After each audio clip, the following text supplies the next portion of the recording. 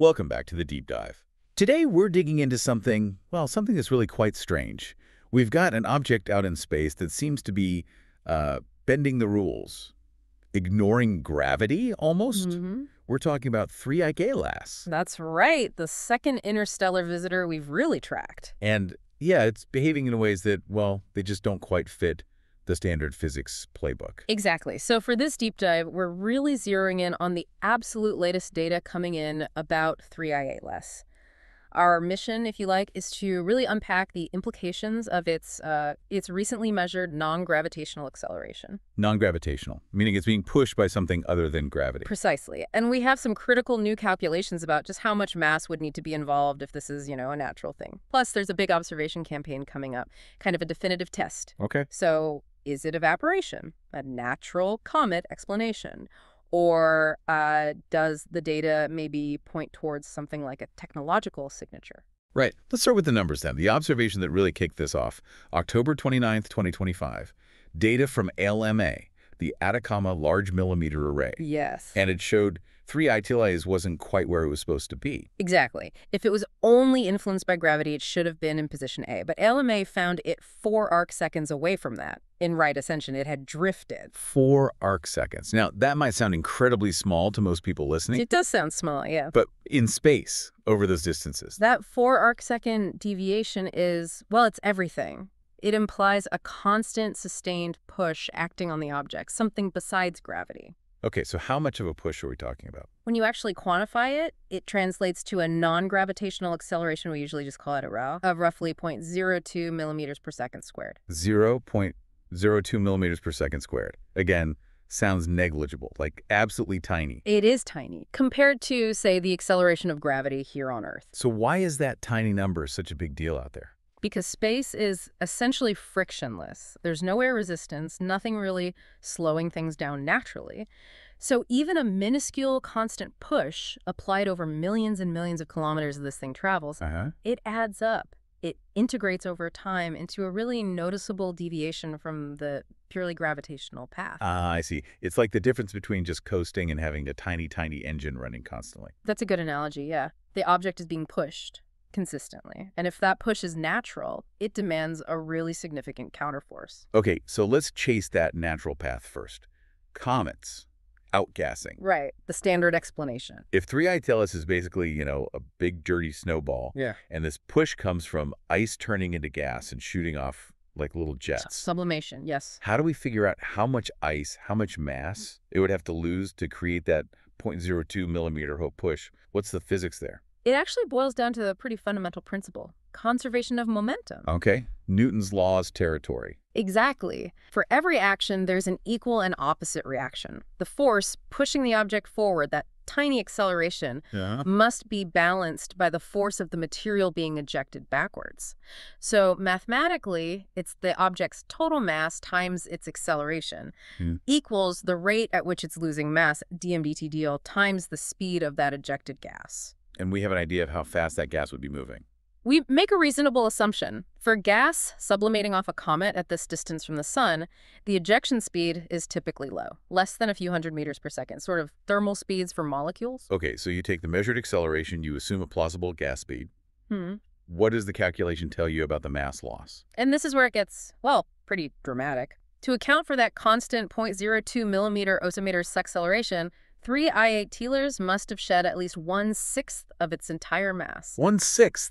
Yes. During the roughly month-long period it took to cross its perihelion distance, that's about 203 million kilometers. Hold on.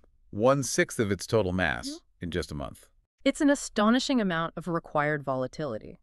Just think about that. A sixth of its structure just gone, vaporized in 30 days. That sounds incredibly violent. If it's made of ice and rock, wouldn't losing that much material maybe tear it apart? Or at least change how it looks dramatically? That's a really good point, and it's one of the challenges. If the outgassing wasn't smooth, if it came from specific vents or pockets, you'd expect perhaps really strong localized jets that could potentially destabilize the whole object, make it tumble, or at least create a very uneven, lopsided gas cloud. But the measurement is for a steady average acceleration. Correct. So for the calculation, we have to work with that average.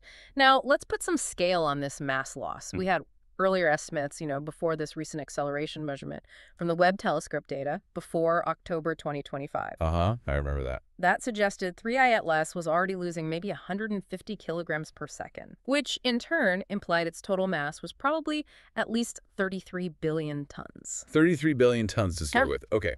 So if it started around that mass and it needs to lose 1/6 of it to explain this recent acceleration. Let me do the math. 1/6 of 33 billion is. Wow.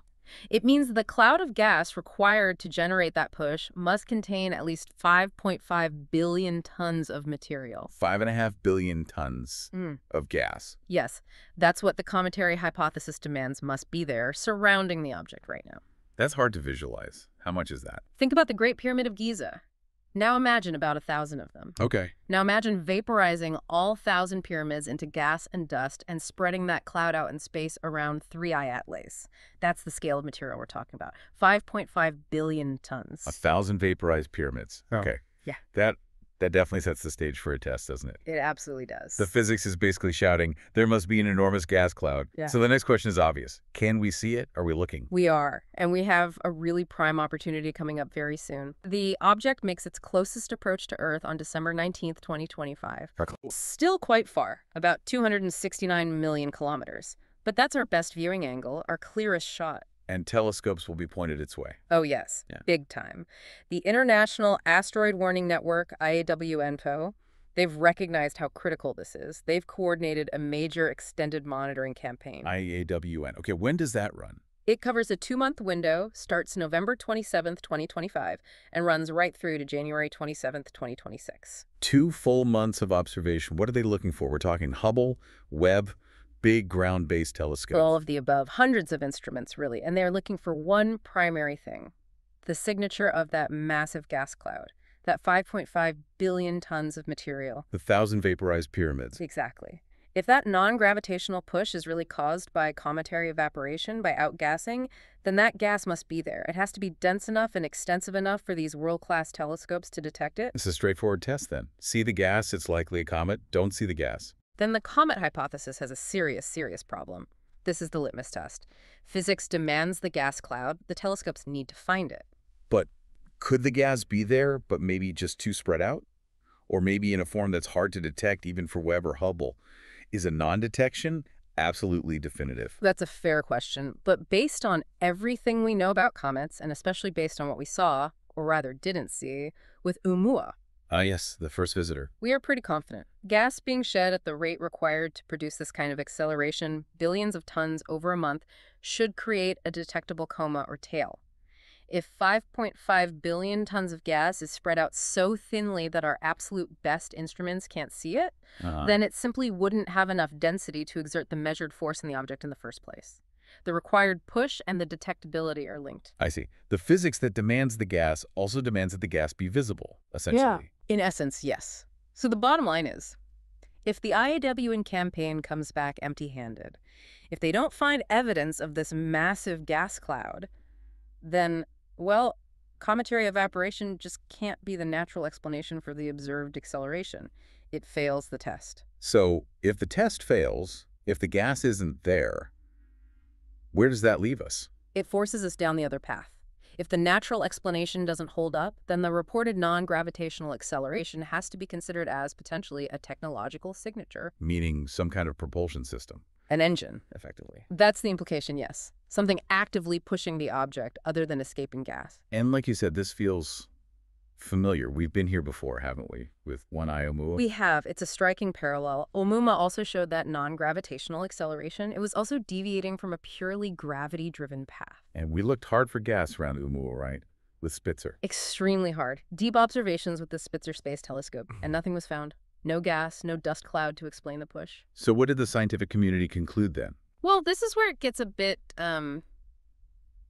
awkward conceptually. Some comet experts essentially define Oumuamua as a dark comet. A dark comet? Yes.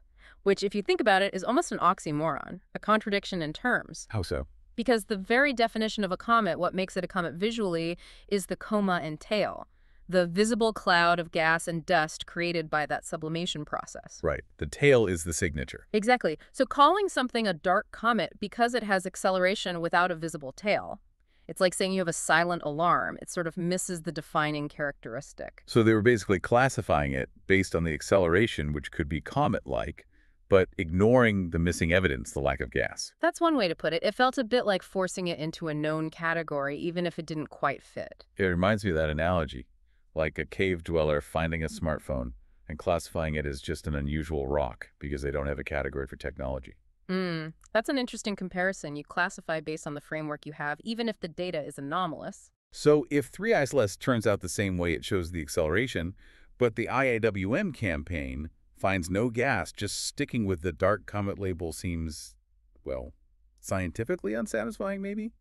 Like avoiding the weird data? It certainly pushes the boundaries of that concept. If we have two interstellar objects showing acceleration without gas, the dark comet idea starts to look less like an explanation and more like perhaps a placeholder for something we don't understand yet.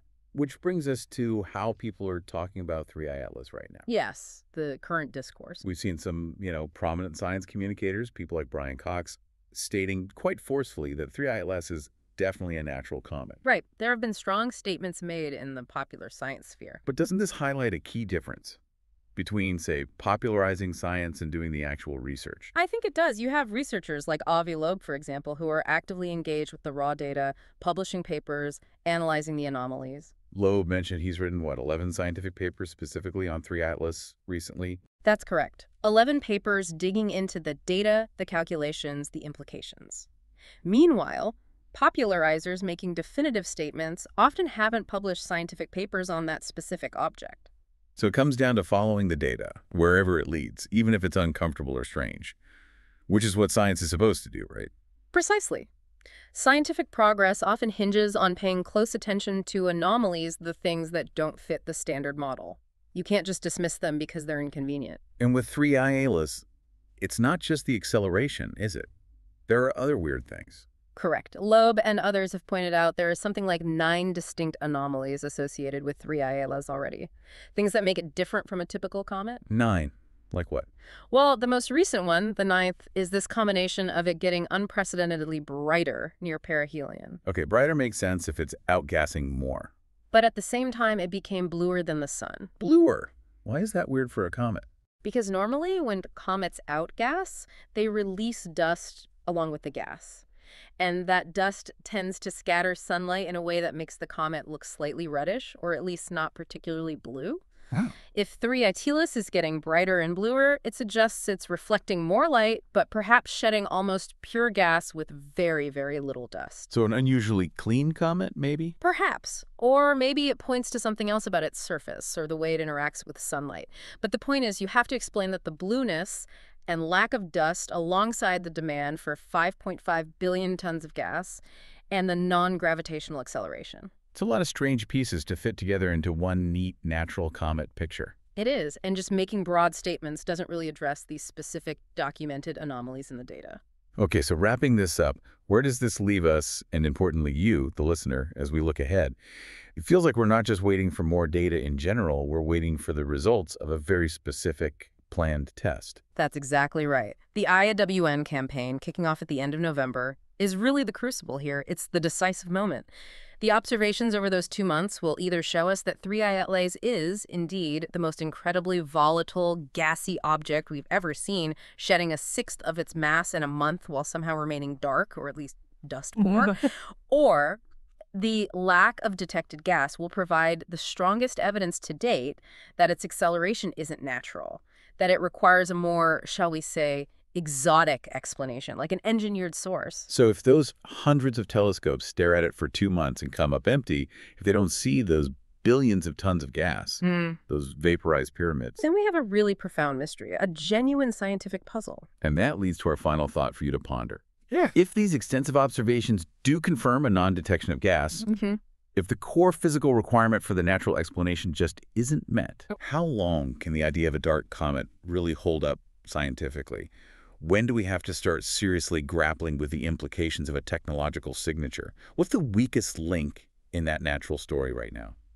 Something to think about until our next deep dive.